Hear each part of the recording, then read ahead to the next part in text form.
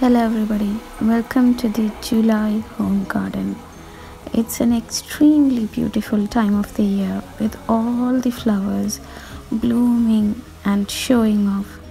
This is a Oriental lily. I have a collection of different colors and all of them are very beautiful.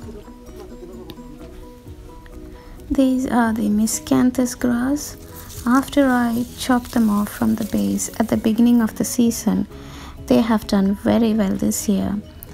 They've thickened up and become tall as well.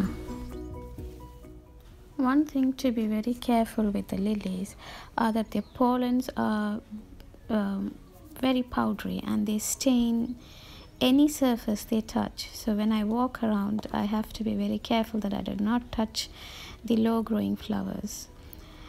The Ballerina rose is giving its second flush of flowers. They're also equally beautiful and fragrant. These are the yellow Oriental lilies. They grow very tall, almost 6 feet and higher. So it needs a strong staking as well. A beautiful combination of pink and yellow. Never thought they would look this beautiful. Below the roses, there is helenium. These are deep red color heleniums. They are actually autumn flowering ones, but they start their blooms around the end of July. I have 3 clumps and all 3 of them are doing really well. If you divide them, we can make more clumps. I haven't yet. This is the back of the garden with jasmines, different kinds of jasmines. The scabious black knight is overgrowing, in fact. The flowers are beautiful, but equally beautiful are the spent flowers. I like the shape of this spent flower. I do have to prune them and deadhead them as well. Deadheading the flowers will trigger the plant to give me more flowers for the bees. So after a while, after I finish enjoying them, I will deadhead them. This is a miniature red rose. It has only given me 3 or 4 flowers this year.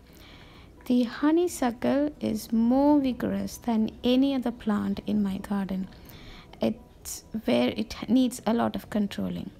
This is another Oriental lily, fully yellow with speckles of in the center. They go very well with the yellow achilleas.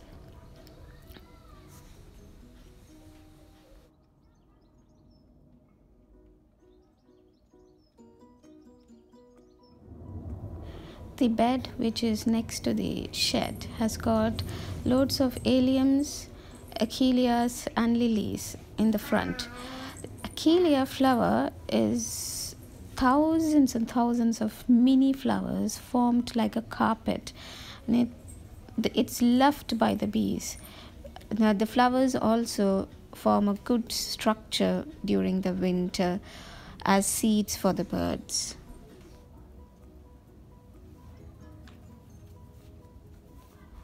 This is the other Oriental lily I have, the white one with red centers.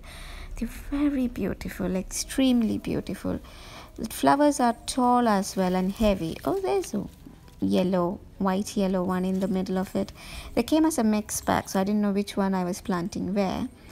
But they are very beautiful. I love all my lilies. This is a cloud fragrant rose. The fragrance of this rose, you don't even have to go near it, just go past it and you will get the perfumed smell of the flower. The apple tree, we've counted and there's over 100 apples on such a small plant or tree, and I have started picking some. I've already picked 4. This particular bunch has 4 apples, so each bunch I would just twist them and see if any apples are ready to come off, and that's how I understand if the apple is ready to be harvested. So if there is a big bunch, look for the biggest apple and then and work your way down. Another lily which is already finished flowering. So when they finish flowering, I just snap the tips of the flower so that the plant can send all its nutrients towards bulb development. So for the following year, the bulbs will be much healthier.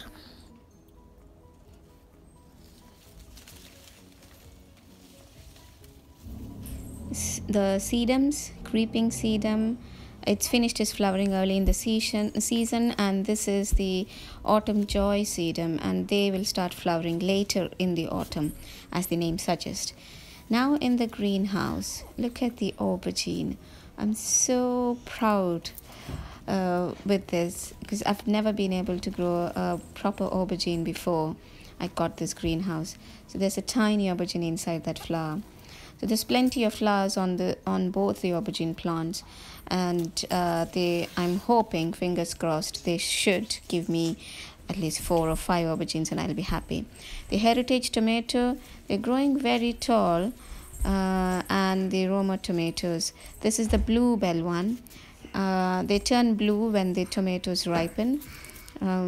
Every couple of days I do come and inspect them for the suckers, and I just snap them off. In this tray I've got Lola Rosa and some pak choi, the second sowing. The first sowing pak choi was too early, so I learned something from it. They all bolted up, so I've sown the second one. The cucumber plant, there's around 11 cucumbers across the 2 plants. This one is the biggest I have. I don't know when to harvest it, whether to leave it longer. The celery plants which are left over from what I planted, and they are not big enough to plant as well. These are all the Calabres and all the Brassica family with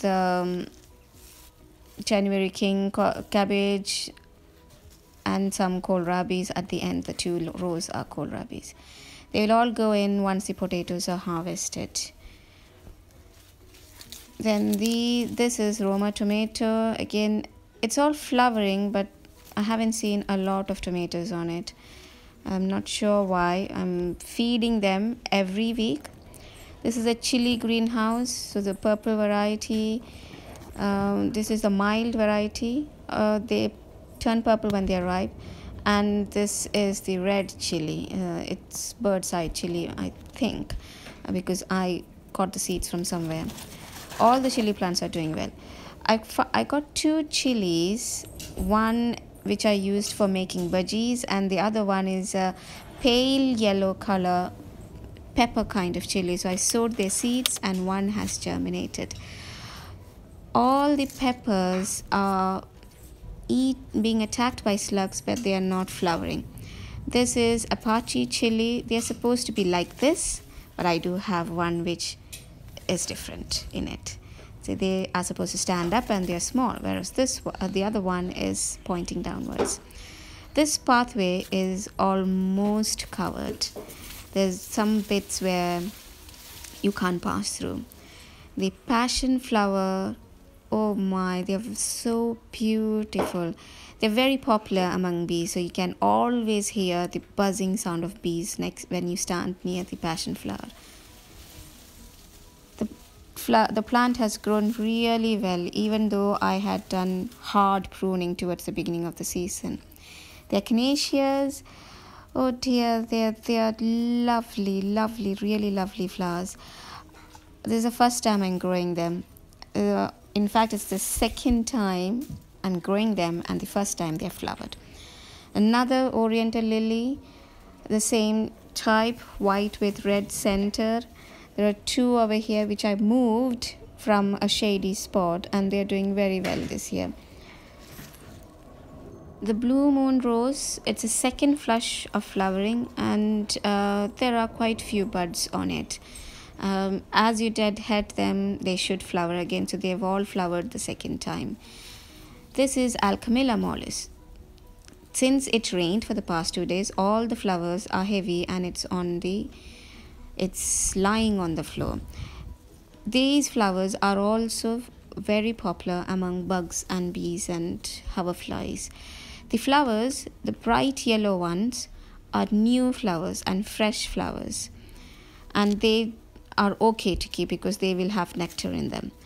Whereas these ones, which are brown, they are going into seed, and you should remove them because Alchemilla mollis seeds really easily, and it can easily cover your whole garden.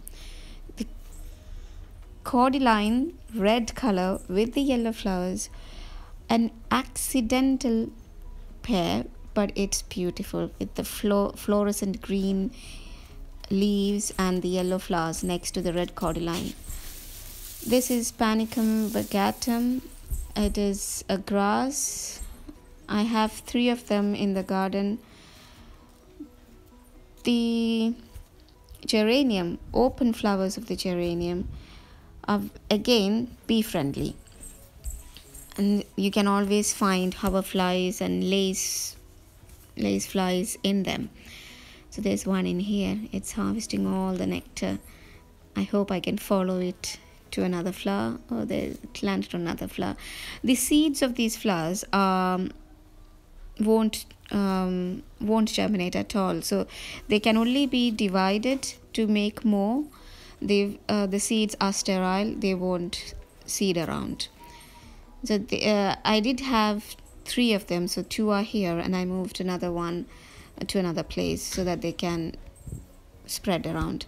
So the pathway is almost covered, see, on this side towards the beginning. The baskets are doing nicely. All the plants are growing. So there's a yellow flower on this one.